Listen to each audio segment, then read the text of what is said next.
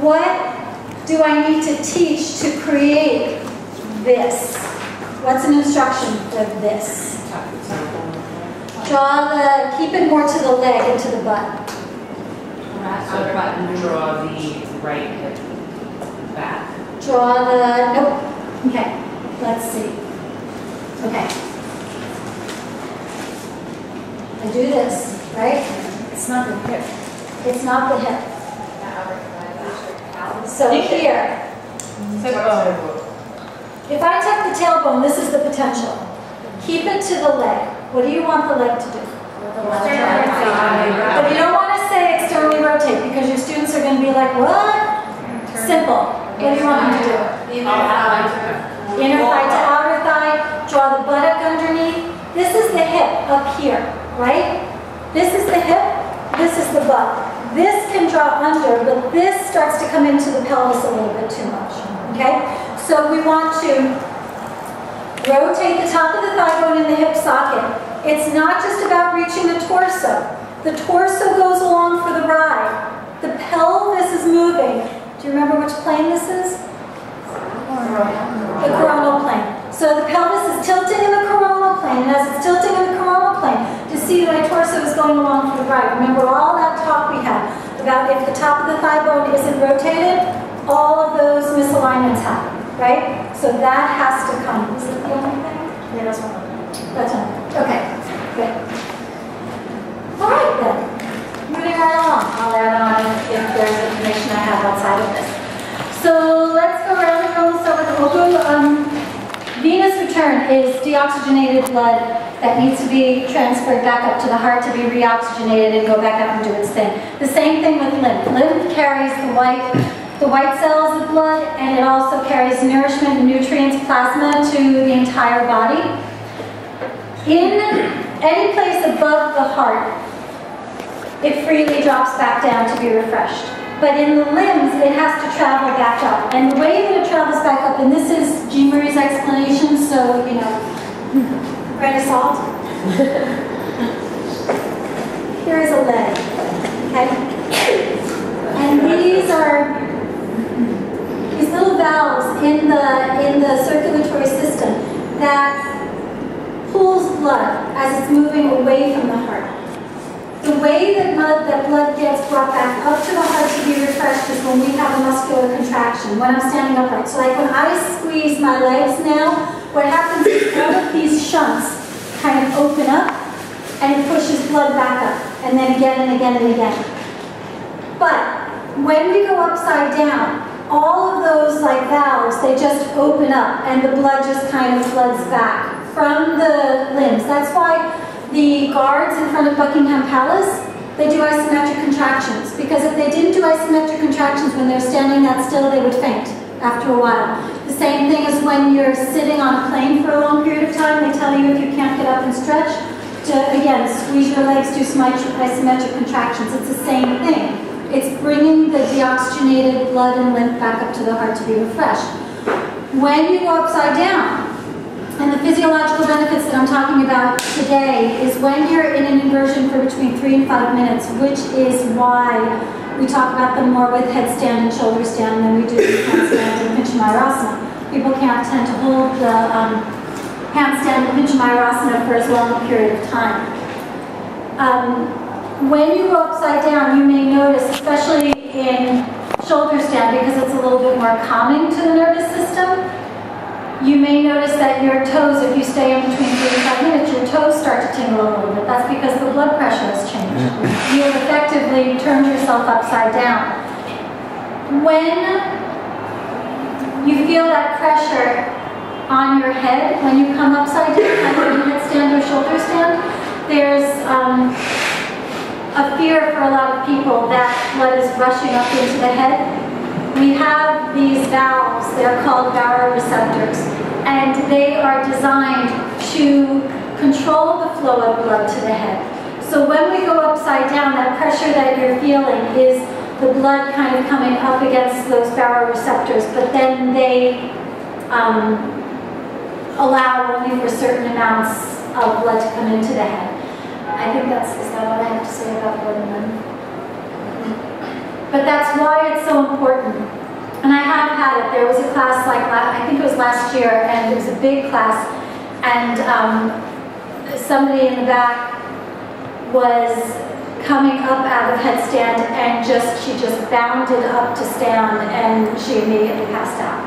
And it's very, I mean, this is your physiology you're talking about. You've just changed your blood pressure, right? So if you come right back up and you don't give yourself time for the blood pressure to adjust, you're going to pass out, right? That's why we always do child's pose after. You always want to let the blood pressure and the energy settle for a little bit beforehand. And that's also why if somebody is experiencing extreme fear or hesitation about doing it, where they're starting to get very nervous about it, you don't want them to come up into a headstand, because it's just going to amp up their blood pressure, right? Okay, I think that's all about blood. Can improve digestion, please? This is all very logical stuff. And again, broad generalization, we have the ascending colon, the transverse colon, and the descending colon, right? Ascending colon moves up against gravity, and the transverse and the descending. When we go upside down into an inversion, this works into gravity. So everything that has to work up the ascending colon just kind of goes right to the transverse. And then when you come out of the inversion, it moves down the ascending colon. That's also why we always do things to the right side first. Because every time I bring from down dog, my right foot up between the hands, I'm massaging the ascending colon. I'm massaging the ascending colon. And then we do it to the other side and massages the descending colon. So we're helping everything kind of move through. Okay? That's why we turn on the right side all the time. That's why we do the right side first, from the physical perspective. Yeah. Okay. Carry on. Reduce normal stress on spinal column. The gateways for a lot of people to start to learn self-confidence, right? Do you guys remember the first time you ever came up into a headstand or came up into a handstand? It's like, I remember the first time I actually did it. I was walking down the street after it. I felt like everybody should know. I should tell them, but I just stood on my head, right? But that's what these poses do, because especially you guys. Now, all of the diagnostics for the inversions and all of those steps I gave you guys today for headstand, right? I have a document that I'm going to email out to you that has all of the diagnosis, all the diagnostic poses that you would do to look at whether a person is ready to do that inversion, and then the step-by-step. First you would do dolphin, then you would do this, then you would do the blocks at the wall, then you would do that, then you would do that. Okay, so I'll send that out tomorrow morning, so you'll have it. Question. Yeah. Do you get the benefit immediately? Because I've heard that the optimal time is 3 to 5 minutes. Yeah. And that's like when you get all of the benefits. Yeah. But do you get them regardless? Like if you can only hold it? Well, you have to start where you are. You have to start where you are. And there are ways you can do inversions it depends on what it is. So for example, to increase the circulation in the legs, to reduce edema, things like that, you can just throw your legs up the wall. It's going to have a calming effect on the digestive system, but it's not necessarily going to affect it as greatly as if you're completely upside down. So will you get benefit? Of course. And you may get to 3 to 5 minutes, you may not.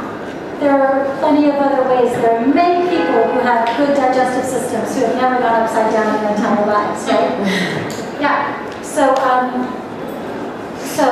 yes and no. Yeah.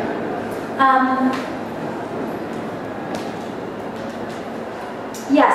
So these are the ways that somebody who is experiencing kind of the third chakra, the Manipura, which is where we come into our ego identity, and it's where we come up against strength and courage and fortitude and things like that. By bringing people through the process of learning an inversion and saying, okay, you can't do headstand, but now you're going to do dolphins, and that's your first step. And then they start to build confidence that they can do that, and then, we're going to come to the wall, and we're going to put a block in your back, and look, your head is on the ground.